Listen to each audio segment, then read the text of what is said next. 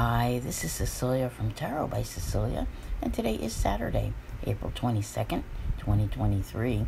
The tarot card for today is a very beautiful King of Cups, and this comes to us from the extremely popular deck, the Ethereal Visions Tarot by artist Matt Hughes. You can follow him on Instagram at Matt Hughes Art, and this deck is available through US Games. And if you have been eyeing this deck, I don't usually do these many plugs. I think I saw where they're having a 15% off sale through Sunday. So check it out. We are going to see the moon leave Taurus, its sign of exaltation, in the fairly early hours of the morning, and move on into Gemini, where it will trine Pluto, which is currently in Aquarius until April 11th for the moment, and it will square Saturn, which is in Pisces. I will admit that, square could leave some of you feeling a little bit off, all right, but it is what it is. It comes kind of like late afternoon, but it won't last. It won't last. So if you need to, it's a Saturday, just take it easy. Try not to commit to anything important at that time.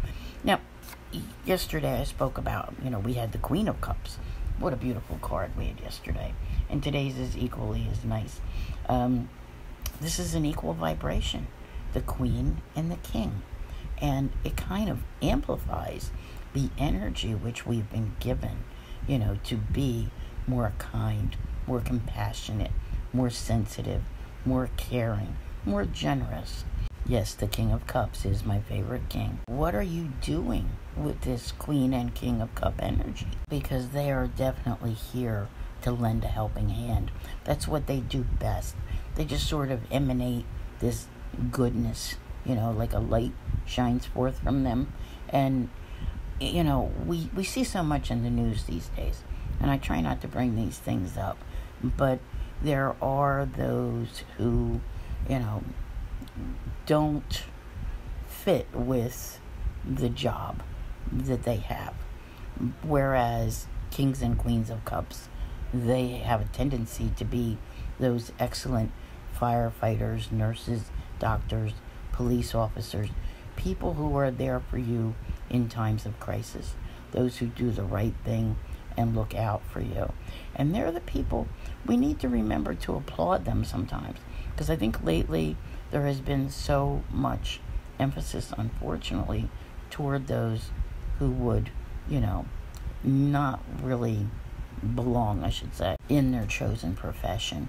Now, this isn't all about those or anybody in the news or anything else. This is about you as well, and how you can go about managing life and taking their best quality, which is that ability to balance emotion. All right, you would think of King and Queen of Water is what they really are. So you start thinking, well, they must be very emotional creatures, but they know how to manage it. All right, that's what makes them the ones who are willing to rush in when something bad happens and help other people, because they don't let their emotions overtake them. All right, they manage all of it beautifully, and they are always able to, as Mr. Rogers' mother would say, look for the helpers, right? Those are the people who embody that King and Queen of Cups. Now, I don't think you're going to go running into any burning buildings today or anything, but you can do this in your own life, just to be, a good soul and Samaritan even. But there's more to it than that, because the sense that I'm getting from looking at the cards that I see coming is there's, this little bit of concern, which we'll be talking about tomorrow. The question is whether or not it's founded, and being able to manage your emotions to do what you need to do. Remember, never let them see you sweat. All right? These days, Monday through Friday is not always when people conduct job interviews.